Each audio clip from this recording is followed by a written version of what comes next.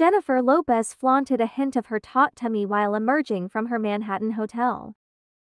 Ben Affleck's wife covered her makeup-free face with $315 DSQUARED2 Hype Black sunglasses, and she scraped her natural brunette bob into a severe bun.